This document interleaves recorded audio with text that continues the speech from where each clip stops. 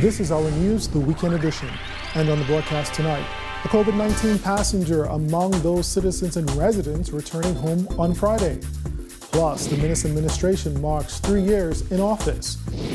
And more students registering for the Ministry of Education's virtual learning platform.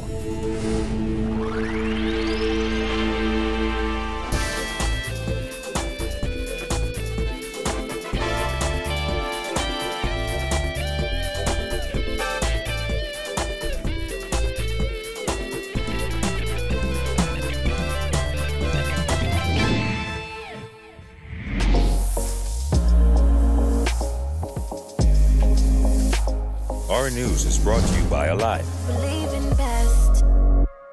Good evening, everyone. I'm Andrew Knowles, and thanks so much for joining us on this Mother's Day. Topping news tonight, repatriation flights to the Bahamas have been temporarily suspended. This after a COVID-19 positive passenger was among 183 citizens and residents who returned to the Bahamas on Friday. Prime Minister Dr. Hubert Minnis made the revelation during a televised address this afternoon. Dr. Minnis says it was discovered that an infected passenger was on the flight to Grand Bahama.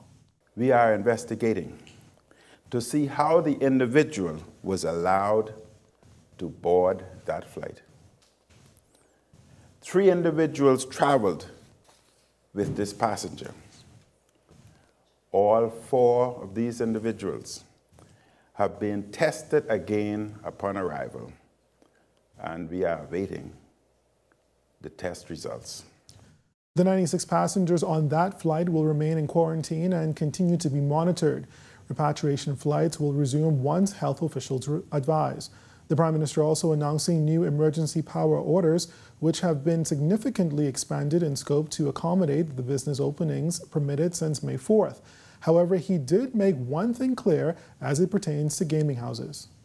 They were never intended to apply to the operations of gaming houses, and this is now abundantly clear by the provisions of Part B of the order. Those provisions specifically state that permission to engage in home delivery and curbside pickup services do not apply to gaming house operators. The new order also sets out protocols which govern the process of repatriating Bahamians and designates the Civil Aviation Authority as the sole government agency authorized to approve any incoming flights and all air traffic within the Bahamas. Following the controversy surrounding Health Minister Dr. Dwayne Sands and his decision to allow 6 permanent residents on a private aircraft to disembark, there have been many questions about the number of individuals allowed to enter the Bahamas prior to the general repatriation exercise. This afternoon, in response to the questions which have arisen, I wish to advise that over the emergency period, a total of 6 other persons comprised of 6 Bahamian citizens, 1 permanent resident, and 3 work permit holders, being skilled technicians contracted to conduct specialized emergency work for utility services, were permitted to enter the Bahamas. Meantime, there were no new cases to report today. It represents the 4th consecutive day without a confirmed case of COVID-19. Well, the Prime Minister also revealed during his national address this afternoon that unemployment could rise to a whopping 30% due to the thousands of workers who have been laid off or lost their income due to the coronavirus pandemic. We are in very difficult and uncharted waters. Based on applications to NIB, more than 25,000 people have been laid off or have lost their income to date. This number will likely increase. The initial numbers from the Treasury indicate that the tax revenues for April were just about half of what was collected in April of 2019. Our unemployment rate in the near term will likely exceed an unprecedented and extraordinary 30%. Well, today marks 3 years since the Free National Movement was whisked into office, winning 35 of the 39 seats in Parliament. The Minister administration's term in office has been anything but a walk in the park. Al-Kyle Joaquin takes a look. The feeling, I'm ecstatic. I'm ready to go to work for the people of Centerville. It was perhaps the biggest surprise of that general election, the defeat of former Prime Minister Perry Christie, who after holding the Centerville seat for 40 years, lost by 4 votes to political newcomer Reese Chipman. It solidified the F&M sweep at the polls, leaving the Progressive Liberal Party with only 4 seats in Parliament. Since then, the road for the F&M has not been easy. For starters, Chipman has already left the party and now sits in Parliament as an independent. But that was only one of numerous resignations that rocked the F&M. Following days of speculation, Cabinet Office announced this evening that Brent Simonet has resigned. St. Anne's MP Brent Simonet's resignation as Minister of Immigration was the second time he resigned from a cabinet post. But there were also the terminations of 3 F&M MPs from their government-appointed posts. Vaughn Miller, Travis Robinson, and Frederick McAlpine suffered the consequences for voting against an increase in value-added tax. You can fire me. But I've been living long enough to know that I've seen people fire people, and the people who fire the people, I've watched the people fire them. But perhaps one of the biggest departures for the Minister administration was the recent resignation of Dr. Dwayne Sands as Minister of Health after he took responsibility for allowing 6 Americans to disembark a plane, something the Prime Minister said was a breach of protocol. The decisions are made on the spot. I take full responsibility for it. From the O-Band blunder to the controversial purchase of the Grand Lucayan Hotel, to even the move to place some senior officers of the police force on pre-retirement leave before they were eventually reassigned, some decisions made by the Minister administration weren't so popular. Then there was the battle on the labor front, where some of the country's most critical workers took industrial action. No one started the new shift system underneath this BNU, and no one will start that shift change. Tomorrow I'll be back here. Tomorrow I'll be right back here tomorrow. The Bahamian people is sick and tired of this government. Despite what everybody else is saying and what persons are saying, that this is all about money, this ain't about money. This is a principle. This is a fundamental right that every Bahamian is afforded under law. And who could forget the 2 failed cases against a former cabinet minister and a former PLP senator, and the questionable involvement of sitting cabinet ministers? There will be many, many opportunities to speak about what has happened over the recent months since the general election. But the Minister administration has also suffered some setbacks since being elected. Take, for instance, dealing with the deadly Hurricane Dorian that took the lives of dozens of Abaco and Grand Bahama residents, with many still unaccounted for. The estimated damage caused was $3.4 billion. I understand the deep frustration of those who have had to deal with bureaucratic roadblocks. We are aggressively shredding the red tape that is frustrating many who want to help. For many on Abaco and Grand Bahama still recovering, there is a fear of what's to come with the 2020 Atlantic hurricane season just weeks away. And now a global pandemic where the financial blow is expected to far outlast the health crisis. The reality is that COVID-19 will be with us for the foreseeable future. But there have been some major victories for the F&M government since taking office 3 years ago. There's the transformation of the New Providence landfill and the job done to prevent the once frequent fires that plagued nearby communities. There's also the move to make tertiary education free for Bahamians, the passing of the Fiscal Responsibility Act, as well as a record number of tourist arrivals in 2018. The major reduction in crime, also a positive. We're introducing CCTV, we're introducing body cams, we're coming very shortly with video cams. Okay, where we started tape recording, video recording interviews. So all of these is in an effort to bring about a higher level of transparency. Government has also made progress on the marijuana front, establishing a commission and accepting recommendations. And as the government moves into its last 2 years of this term in office, there are quite a few promises left outstanding, like campaign finance legislation, a recall system for non-performing MPs, term limits for prime ministers, and full implementation of the Freedom of Information Act. For Our News Weekend, I'm Kyle Walker. Well, the Ministry of Education recording a boost in students utilizing the virtual classroom via channels provided by Cable Bahamas. The Bahamas Learning Channel, Channel 295, assists students who don't have access to devices. According to Education Minister Jeff Lloyd, an additional 15,000 students have registered for the virtual classroom sessions, bringing the total number to 45,000. Now we have about 45,000 students registered on the virtual school. Big time. Wonderful day. That number is expected to climb as the ministry officially launched live sessions for the primary level. Live sessions for the primary school begins. Now this is really a glorious time. Remember, there was a live session for the secondary schools. But today the live sessions for the primary schools begin on channels 295 and in the Family Islands channel 12. So very, very excited about that. So that means now all of our students are able to access live instructions every single day. The Ministry of Education partnered with Cable Bahamas and Alive to provide tablets for some 5,000 students who were not able to utilize the virtual schooling due to a lack of internet, cable, or device access. According to Lloyd, those tablets are now here and are being uploaded with the app so students can access the virtual class sessions. Tablets are going to be in town and distributed beginning the middle to the end of next week. We already have in-house half of the tablets, but we want to make sure that we have them all and that Alive loads them as they ought to with the hotspot.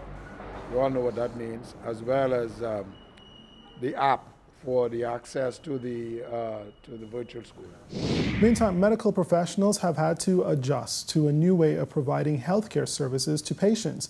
That according to the CPSA president, who says they are constantly reviewing protocols.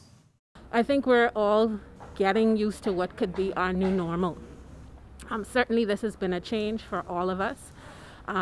We have moved from when there was the hurry-burry of what should be happening and what should be going on into now trying to strategically plan, because of the reopening of the country, how we're going to now get patients in who need to be seen, who were not able to have been seen during the time, trying to offer other services like telemedicine, etc.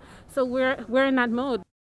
Dr. Pinla Butler added the CPSA is advising physicians not to let their guard down even when away from their practice. We continue to advocate and encourage our physicians not to let their guard down when we encounter patients. Make sure that the proper personal protective equipment is used as best as possible. We understand that things are spreading in the community, so certainly even when we're out amongst our family members and friends, to continue practicing the social distance measures that we've been promoting, continue to practice hand washing and all of those appropriate things so we could continue to try to mitigate the things that can be related to COVID-19. Following the European Union's decision to blacklist the Bahamas, Progressive Liberal Party Deputy Leader Chester Cooper says it is outrageous that the European Commission would seek to unilaterally level heavy-handed sanctions by way of another blacklist. Berthany McDormand has more. PLP Deputy Leader Chester Cooper expressing concern over what he termed attacks by the European Union. His comments come after the EU originally placed the Bahamas on its blacklist yet again. In my statement, I expressed concern that in the midst of the COVID crisis, we are still seeing these attacks by the EU and other international bodies. So this is a general concern for me. It's a concern for the opposition and a concern for the industry at large.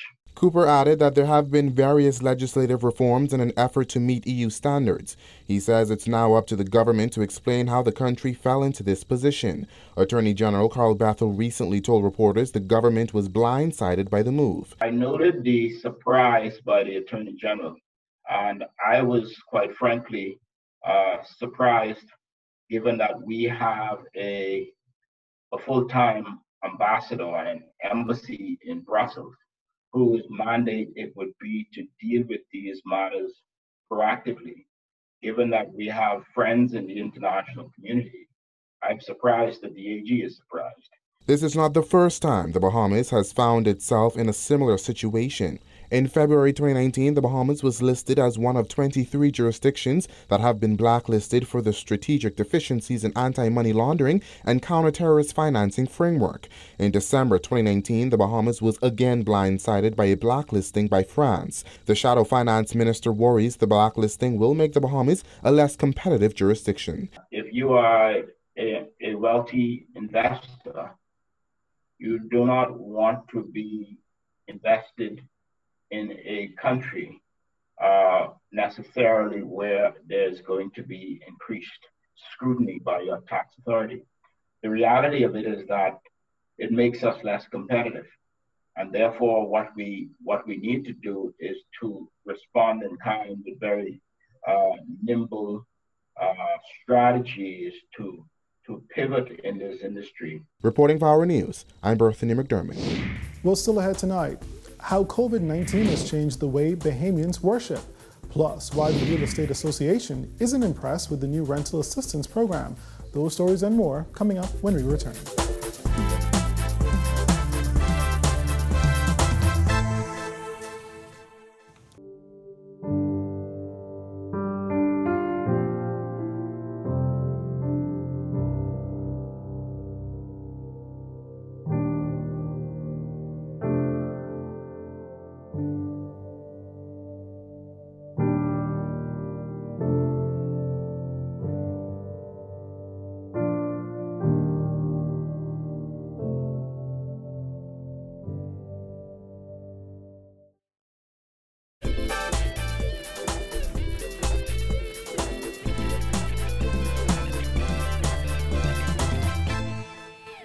Next tonight, the COVID-19 pandemic has changed the face of worship, according to the Christian Council president, who said technology is driving efforts to bring church services to the public. Our Georgie O'Bain reports. The COVID-19 pandemic has changed our way of life as we know it. This will include the face of worship, according to Christian Council President Bishop Delton Fernandez, who compared the effects of 9/11 and the COVID-19 virus on the church. In the near future. It is, if it is to be compared to 9/11, 9/11 had an effect on the world, but it didn't have an effect on the way churches worship. During 9/11, it was not a closure of the churches, but the borders and was not closed. And screening and the way we travel was changed forever. I do believe that the use of technology in worship is here to stay. It's not going to go anywhere. They're always going to be live streaming. They're always going to be giving by means of technology. They're always going to be reaching out to your members by the use of technology. With churches conducting virtual services for members to enjoy safely at home, Fernandez said what has happened is that members now have a desire for physical worship, despite their fears of the deadly disease. That has forced the church to move into an era, particularly in a third world nation, that we were slowly creeping towards. Now all of us have been challenged to run in that direction. And so for me, as it relates to the church, some things will remain, but some things I think will become stronger, more appreciated. I think what you're feeling right now is a real appreciation for physical worship. Fernandez Church, New Destiny Baptist Cathedral, can hold up to 2,000 people per service, with 30% of the congregation not allowed to attend due to new social distancing laws. Fernandez said it will be a gradual process to get churches filled again. People might have in the time past, I'm too busy, I'm too occupied, but right now, there is a strong desire to return to the places of worship because, as it was in ancient days, they symbolize a hope that, he doesn't live in those buildings, but those buildings recognize and have been set aside as the mission houses of those that will come in, be restored, and go out and help others. So no fear that church buildings will be empty and persons will prefer to stay home? Oh, that will happen. That happened. This will be a gradual coming back. I don't think any church will be first totally filled. I take that back. We might be full because our capacity has been reduced. Reporting for Our News Weekend Edition, I'm Georgie O'Bain. When Our News, the Weekend Edition, comes back from the break, why the Bahamas Real Estate Association says government's rental assistance is still not working. And later, we take a look at the most memorable quotes of the week. So stay tuned.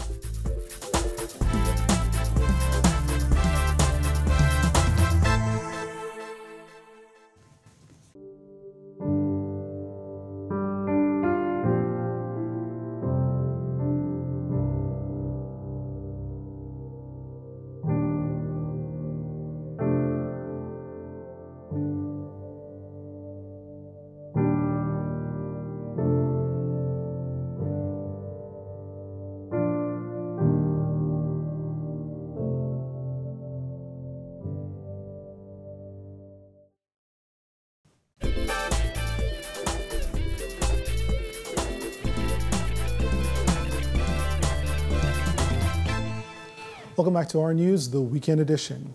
2 weeks after Prime Minister Dr. Hubert Minnis announced details for his government's rental assistance program, President of the Bahamas Real Estate Association, Christina Wallace-Whitfield, says feedback from realtors and tenants has been dismal. Rental assistance, it's so hard. I understand that the Prime Minister and the government have put, certain measures in place, but there are a lot of people out there that are hurting and financially in a bind and, trying to make the decision to, pay the rent or do I get food? Last month, Prime Minister Dr. Minnis announced that landlords of residential tenants in good standing up to March who were affected by the COVID-19 crisis must defer 40% of their rent for the next 3 months. At the time, Wallace-Whitfield insisted the rental assistance policy was nothing more than a Band-Aid. The policy applies only to Bahamians or legal residents with a monthly rent of $2,000 or below and allows for them to repay the deferred amount over 12 months. Wallace-Whitfield says many renters are looking for cheaper options instead of deferring payments. This is one of the reasons why, us, the licensed agents out there, we need to make sure and, help and assist those that are looking because they may need to get out of a situation where the rent is too high. So, they're calling us daily to say, look, could you find something just a little cheaper? We can't do this. So they need to move. Find out the most memorable quotes of the week. That's coming up when our news, the Weekend Edition, returns.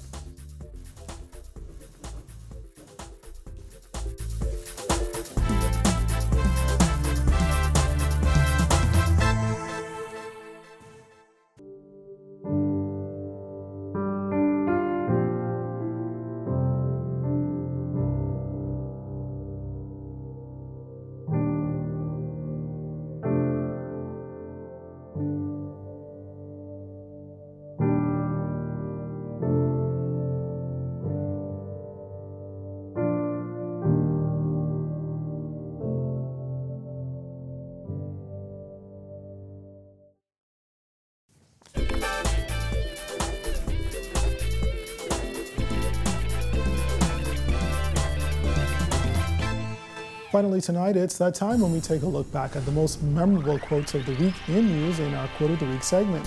Coming in at number 3 is Charlotte Williams, the cousin of the man who was stabbed to death on Wednesday. It's going to be hard. It's really going to be hard. You can understand if someone was a troublemaker and they deserve what they get, because they say you live by the sword, you die by the sword. But if a person didn't live by the sword and die by the sword, you have a problem with that. He ain't even a fighting person. I probably could have handled them 3 guys for him because he don't fight. I'm more of a little fighter than he was. I can tell you the type of person he was. You understand? He was humble. The number 2 spot goes to Education Minister Jeff Lloyd, who says the opposition should have nothing to say about Health Minister Dr. Dwayne Sands' resignation based on a lack of credibility. All of the naysayers, and you know precisely what I mean, who does not have a moral inch on which to stand, cannot say the same. And they have had the opportunity to demonstrate their moral fiber of accountability and integrity and have failed in every instance. But it was the resignation letter by Dr. Dwayne Sands that takes the top spot for Quote of the Week. I acknowledge that my actions have caused embarrassment for which I express sincere regret. We continue in the midst of a most serious pandemic when focused attention should be trained only on how best the spread of COVID-19 might be slowed and eventually stopped. I believe that my continued presence in the cabinet may serve as a distraction from our effort, and hence I offer my resignation from your cabinet. Well, that does it for our Quote of the Week and other stories making news this evening. Our weather forecast is up next.